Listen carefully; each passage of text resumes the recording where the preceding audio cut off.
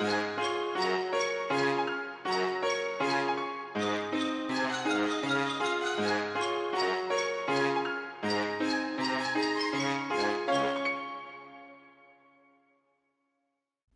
my book loving friends, and welcome back to Storytime with Mary. This is where we get to read all of our favourite books. And if you're loving reading along with Mary, don't forget to hit the like button and also subscribe to our videos so that we can read together all the time. Okay book lovers, I've got a bit of a runaway tale for you today. Today we're going to be reading a real favourite of mine. This book is called The Runaway Pea, and this book is written by Kjartan Poskett and Alex Wilmore. So if you've got The Runaway Pea at home, grab it now and let's read it together. And while you're grabbing your poddy book, I want to tell you a fun fact about our little green friends, the peas. So they are little green friends, aren't they?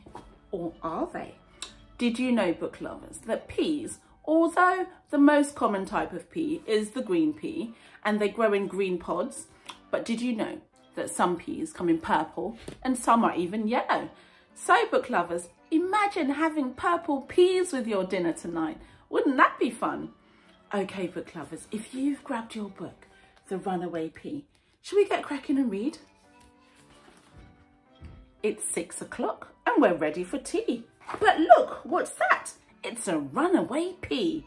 He pinged off the plate with incredible force, then slipped and went splat in a puddle of sauce. The carrots and beans were all laughing with glee. You didn't get far, you piddling pea. Just watch, said the pea. I've hardly begun. I might be only small, but I want to have fun.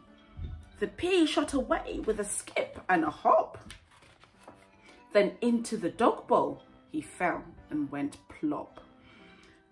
Climb, little pea, climb up the side, quick, before Boris's mouth opens wide. The runaway pea jumped amazingly high and so nearly landed in Boris's eye. He rolled along Boris's back in a flash, but a flick of his tail sent him flying off. Splash! Where am I? He wondered. His head really hurt. Get out of my tank, said Adele with a squirt. He fell on a mousetrap, which snapped and went bang, and bounced off a cobweb that stretched and went twang.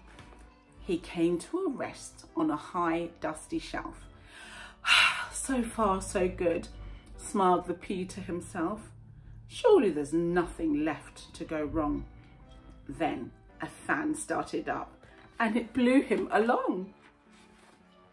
And what's that below with an orangey glow? It's the slot in the top of the toaster. Oh no! In the pea fell, unable to stop.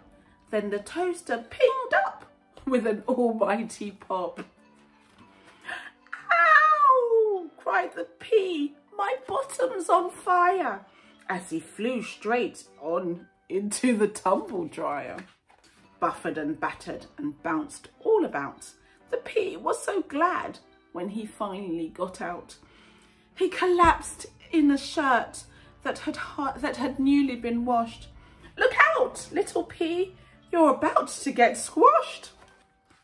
He tumbled and rolled along out of control, under the fridge to a dark, sticky hole. Too weary to move, he just let out a groan, then got a strange feeling he wasn't alone.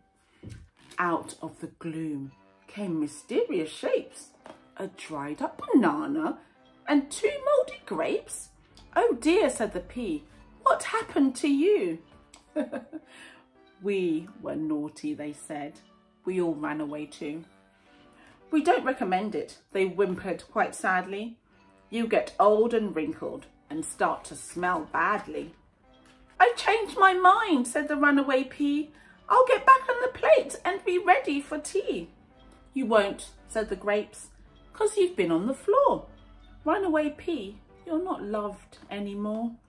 The little pea trembled. He knew it was true. There's nowhere to go for him. Nothing to do. Helpless and hopeless and feeling forlorn, his tired eyes closed and he gave a big yawn. But a magic thing happened while he was asleep. He woke up beside the recycling heap. The soil was soft and the weather was sunny. And soon the pea started to feel funny. Under the ground, he sprouted some roots, and out of his top, he was shooting out shoots. The shoots all had pods, and inside every one was a party of new peas, all bursting with fun. So if you should ever hear pop, ping, or splat, or splosh in the sink, or a yell from the cat, or a rappity tap in the cupboard, then please don't panic. It's only those runaway peas. I absolutely love this book. It's definitely one of my favourite books in the whole world, The Runaway Pea. And do you remember the fun fact I told you about peas? That actually, we all know peas to be green, don't we? But some peas are purple and some are even yellow. So why don't you go and impress your friends and your grown-ups with that fun fact today? Okay, book lovers, if you loved our book as much as we did, don't forget to hit the like button and also subscribe to our videos so that we can read together again next time. Okay, book lovers, see you again next time. Bye.